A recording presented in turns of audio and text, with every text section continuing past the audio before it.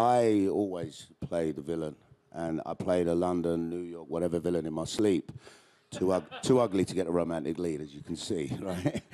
But with taking on a role like this, especially when you're shooting on location in Kiev, where it was all there and underneath your feet, and I don't want to sort of go into this whole spiritual sort of crazy thing about what we're doing, but when I first got given the role and the character, and I always said to the director, I said, listen, for some reason, something's telling me that I want, at some stage, somebody to feel sorry for this man.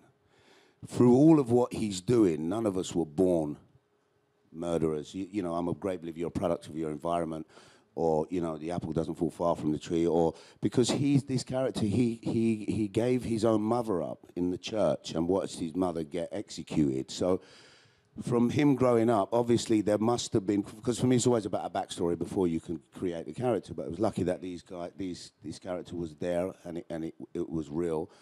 But there was always a minute in there that I wanted, and I found it, and you'll probably see it when you watch the movie. I found a moment where I said to George, I said, I want to find a moment where people will actually, even if it's a split second, feel sorry for him.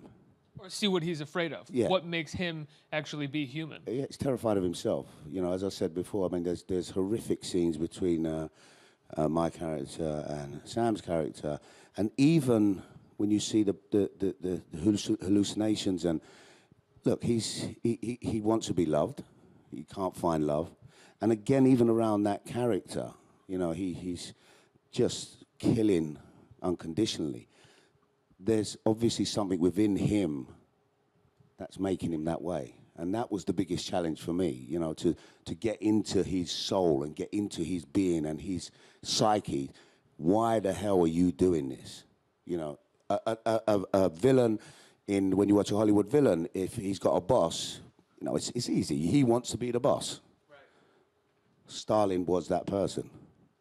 Because, you know, he probably killed the one before him. Right, do you see what I'm saying? You know, he had that drive, and then for me that was what the challenge was, you know. And he had so many arcs and so many twists and turns, but within him, there's always got to be something there that, why is he doing this? And hopefully, you know, I found that within the character, and that was a challenging thing for me.